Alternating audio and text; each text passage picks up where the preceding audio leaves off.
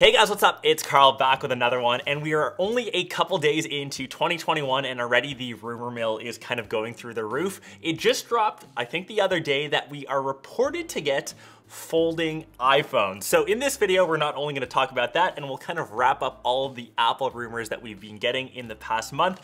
Curious to hear your guys' thoughts, but I have the article here, and according to this, Apple already has a couple patents that they're kind of putting through for folding devices. So they're currently testing out two, with one reportedly coming out sometime in 2024, 2023, around that time. So the first one is going to look like a dual screen design that kind of comes together to be one large screen. So if we think of the Galaxy Z Fold, that's probably the best example of phones that are currently out. And the second one is something similar to the Galaxy Z Flip, which will actually open vertically and be something like a classic flip phone. So I'm thinking, just by reading these rumors, we'll probably see something similar to the Galaxy Z Fold as opposed to the Flip. Just having something larger is something I think Apple would kind of get around.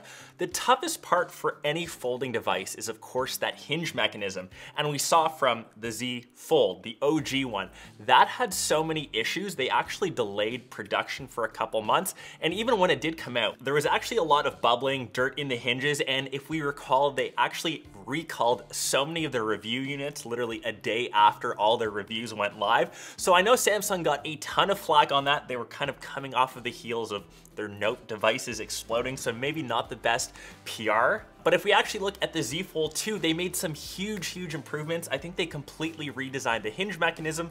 And if we actually look at, say, MKBHD, that phone won the most improved of the year. I guess it's not too hard to improve on a device that doesn't really work to something that actually does. And even though that's still a couple years down the line, I can almost guarantee when Apple releases it, they're gonna say this is revolutionary, it's mind-blowing, it's the best implementation. And usually that's right. They tend to do things really well, but they're no means first to the market, and we see that all the time with Android. So for example, wireless charging. When that came out on the iPhones, I think 2 years ago now, it was revolutionary, even though Android or most other phones have had them close to a decade. No, the Nexus 4 had it in like 2009. 2009. So clearly that technology is being around. That's the same thing with folding phones. The tech is already there. Apple's gonna wait a couple years to kind of perfect it. And when they do come out, people will say, or Apple fanboys will kind of rejoice and say, oh my God, this is the greatest thing ever. Literally everyone else in the tech community will say, this has been out now forever. And now they just introduced MagSafe, which is their own form of wireless charging. So they're kind of reinventing the wheel. They have similar tech, but it's just better.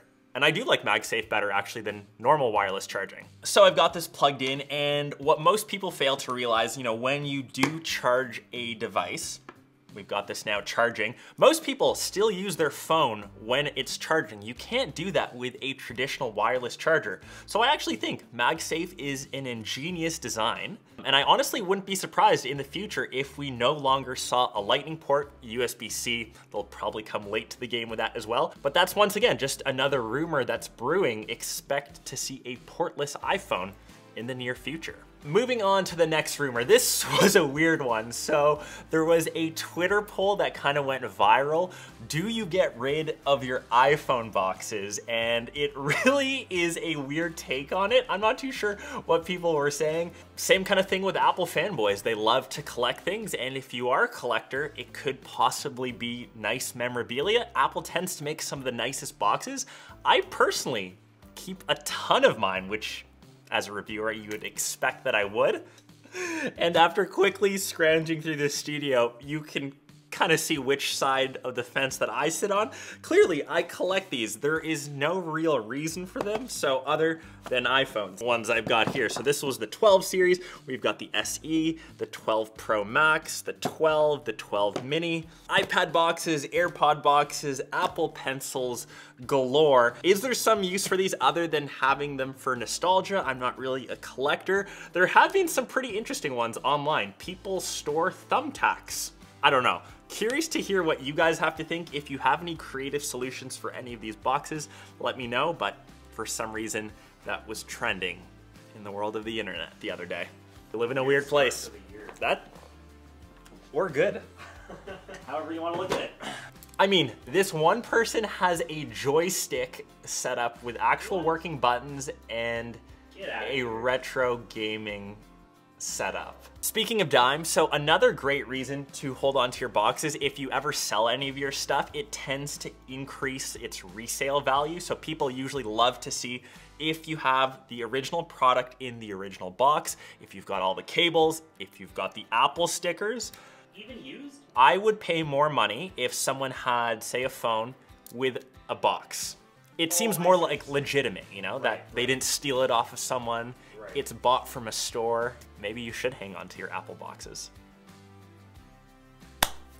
Okay, next off, this is the one that I want to create a video on at the end of the year, but obviously we got into Christmas, New Year's, we can finally talk about it, the Apple Car. So we saw a ton of stuff at the end of December.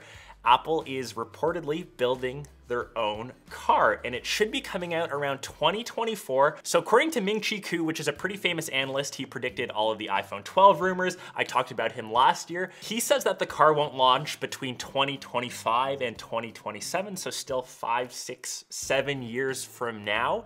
If we did see it though, it will be really integrated into the iOS, or I guess Apple ecosystem. So you can expect your iPhone to automatically say start your car when you walk near it if you've got it in your pocket. Do you think they'd come up with their own charger, or do they like piggyback off of Tesla? Because I know Tesla's made their supercharger open to everybody, but all the other manufacturers more or less went on their own route. I can guarantee you it will be a mega lightning charger. From all those iPhone boxes, if you save all your cables, you can juice up your car with 1,000 iPhone cables. Who knows? Like, I can guarantee it'll probably be OEM. Like, I can't see Apple making an open source charger. It's just the most un-Apple thing to do. They have Lightning. I guess they're hopping on the USB-C train, but I don't know. We go MagSafe, we go portless, so it doesn't even matter. And what, is that just gonna MagSafe to like the roof? Like, let me just magnetically slap this thing onto my car? You know what? I wouldn't hold it past them to have like solar panels on the roof too to help generate some sort of... Okay. So Nick argues that there will be, you know, solar panels. I would say, knowing Apple, knowing their design philosophy, it will look very, very clean, almost to the point where minimalism takes over. It, you know, it's almost like form over function. Like the Magic Mouse? Like the Magic Mouse. You will probably see a charging port at the bottom of the car just so it's hidden. I hate it. And according to this, Apple originally had a team of 200 employees working on the car, but they're aiming to have over 1,000. It's also supposed to be in this top secret area somewhere on Apple campus, so we will kind of see what happens in the next couple of years. I honestly wouldn't be surprised if we saw an Apple car. It wouldn't be the biggest shock. Apple is no longer just selling iPhones. They're getting big into services, so Fitness Plus, Apple TV Plus, they're even into banking, so making that leap into the automotive space, honestly, wouldn't be surprised. Would you drive an Apple car? A lot of people, would I? So a lot of people say I am the biggest Apple fanboy, I'm the biggest like techie. I cannot get on the Tesla train. For whatever reason, I am stuck to petrol engines. If I'm a petrol head, whatever, I love manual cars. So I will always try to have a 6-speed gear shifter. I will always try to have a naturally aspirated engine. I know they're a dying breed. I know that automatics, dual clutches are way quicker. I know that a Tesla $35,000 Model 3 can smoke my car. I cannot make that switch. I just love the feedback of rowing through gears. I don't know. Unless Apple gives me a car, obviously I would drive it. Not sponsored. Not sponsored. Okay, on to the last topic, and then we're kind of done for this rumor video. So this one is probably the most likely. It is the new M1 chips that are coming to both the iMac and the Mac Pro. We did see at the end of 2020, Apple released the trifecta. So they had the MacBook Air, the 13-inch MacBook Pro, and the Mac Mini. All of those featured the M1 chip, and I won't even lie, the performance on these is so good. As an example, the 13-inch MacBook Pro, I think that's around 2,000 bucks, is quicker at scrubbing through timelines and editing 4K video than my $5,000 16-inch MacBook Pro with, of course, an Intel chipset. There are a few bugs. There are things that I'm not a fan of. That kind of has to do with the new Mac OS Big Sur, but for example, the Mac Mini, that was featured in my desk setup tour. I can crunch through everything that this channel produces in a $800 or $900 computer. So it is a ton of value, and having that power come to the iMac, which has a 5K display, or even the Mac Pro. I feel sorry for everyone that dropped $25,000 on a fully spec'd Mac Pro last year. That will now be obsolete with their new M1 chip. Does that suck? It only makes sense. Apple is now making stuff in their own ecosystem. The efficiency, you know, the battery life on these, for example, 20 hours. That's nuts. That is best in class across any laptop. Nothing comes remotely close to this. And just kind of reading through this article, so 2021 launch, I wouldn't be surprised if we saw that in March. I know that they refreshed some of their devices around the summer. WWDC is a big upgrade time. And if we do expect those, they're actually testing 16 or 32 core GPUs. So that's super impressive. Let me know if you guys are waiting for that. If you're eyeing the new iMac, honestly, wait. That's why these rumors are sometimes good, just so you know when new stuff is coming out. But across any of these topics, whether it was the new Apple Car, whether it's the new folding phone, or if you're just looking to save some of your Apple iPhone boxes, hit me up in the comments. Happy to chat tech with you guys. Hope you guys enjoyed this bit of a different video, but really wanted to get this out as the rumor mill has already started. It's only a couple days into 2021 and we're already talking about Apple cars. Hope to catch the rest of you in one of my next vids. Peace.